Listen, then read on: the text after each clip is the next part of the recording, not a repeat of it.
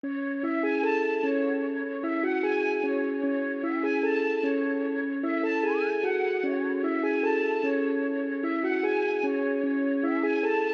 just like the sound of it. Okay, today we got a group from Ireland, Belfast, called Our City. Glad to have you here. They will only have some developmental programs with the boys until 1 o'clock today. And then it will also happen tomorrow, Thursday and Friday. Did they ever try and get over our fence? Yes, yes, there was a lot of escapes. But since last year, December, nobody escaped. They get onto the roof, take one of that roof tiles, they break the electrical, you know, the wires there, and then they go over.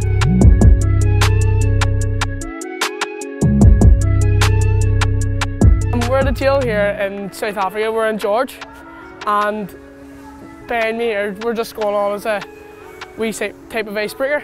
Get people having fun and enjoying themselves. Like we're playing some ball game, like the know their names and all that there, just get to know them.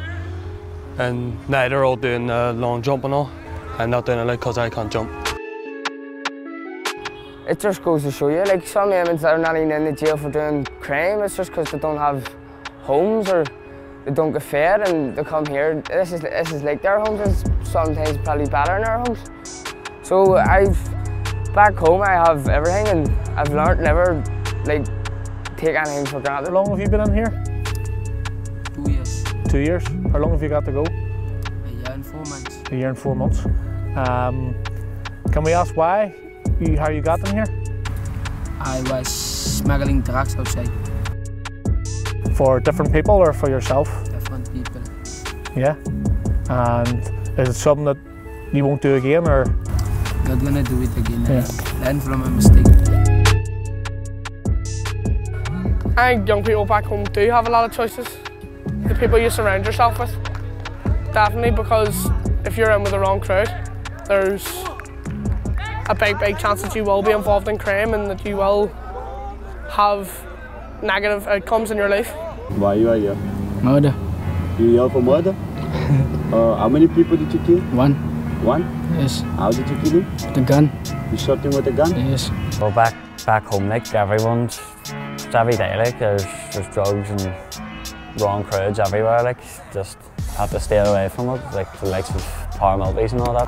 Well, the area I come from, Davis anyway, it's popularly known for crime.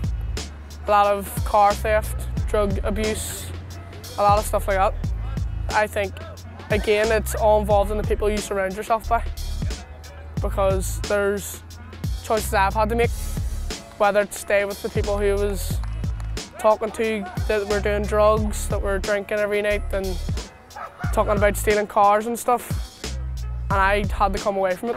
Well, back home, like everyone's, it's every day, like there's drugs and wrong crowds everywhere, like just sort of have to stay away from it, like the likes of power multis and all that, and selling drugs and taking drugs and just really anything that would make you end up here, like. I'm gonna have to make the choice to start putting my head down to form a GCSEs and all, because if I don't do that, then I'm not going to have GCSEs, I'm not going to get a job. And then try and like stop being like hateful towards my like family and all, because if I do that there, I'm going to end up getting through the house or something.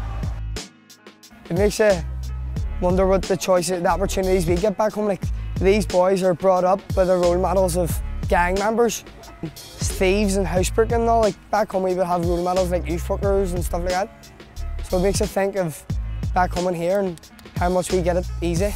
I think most of our boys, as you go through stages as a child, never have some of these things, and I think today they will learn how to design your life to become a better person, not here but as well in their communities.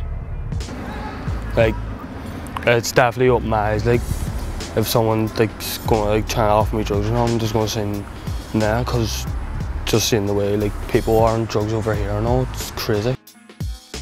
When you go back home, there's more than just facing what mates group you pick.